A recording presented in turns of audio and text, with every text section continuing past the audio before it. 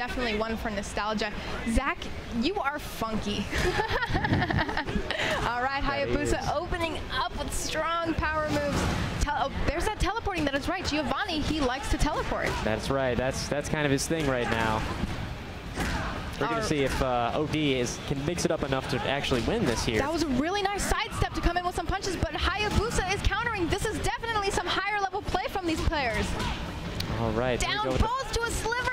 Oh, it's anyone's game, but Zach takes it right there. I am now dubbing OD the 4-kick man. I'm making it official if he wins this. Let's see if we can get a trend going. Definitely.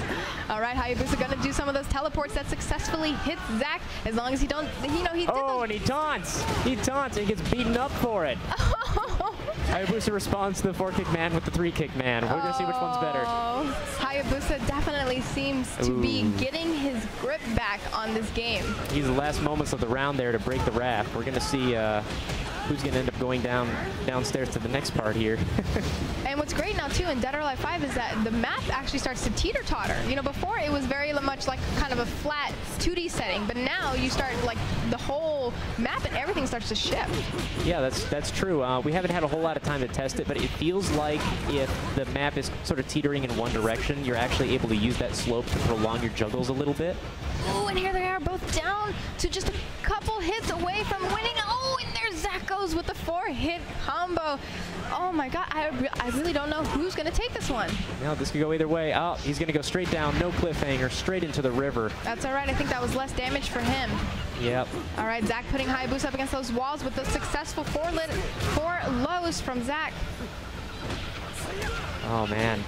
Zach is just getting mauled against the wall here. Oh, That's and Hayabusa comes back. It is now 2-2. Hayabusa had over 75% health in that one. You know, he might win this. Oh, and he stops the taunt right in his face. He needs to stop hitting that taunt button.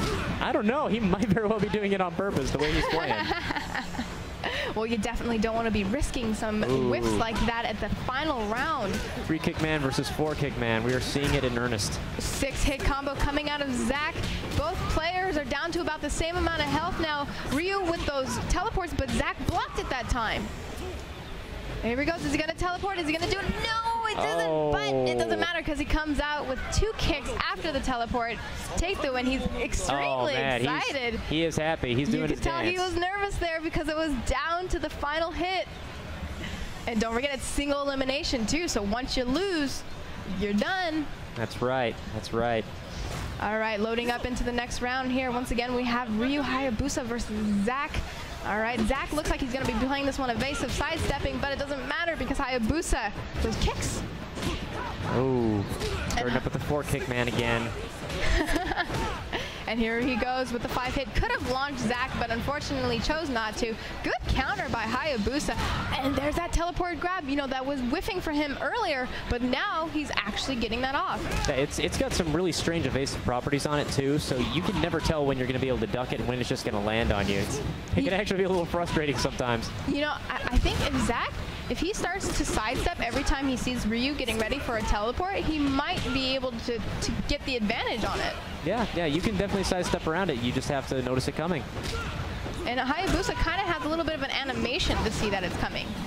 Oh, this is like Clash of the Titans with this 3-kick versus 4-kick thing here. I mean, a lot of casuals chiming in here probably don't know what we're talking about, but 3-kick man was a guy who won with that 3 kicks that comes out of Hayabusa. He won a DOA 3 tournament with just that, like a long time ago. Oh my god, I had no idea. So anytime we see that in tournament play, it's 3-kick man, because we don't know the actual identity of this individual. It could be anybody. Well, nonetheless, here comes Hayabusa with that teleport grab. These teleports are just working beautifully for him. That's Hayabusa's bread and butter. Oh, there we go. That last hit was guaranteed there because Zach was knocked off his legs. That was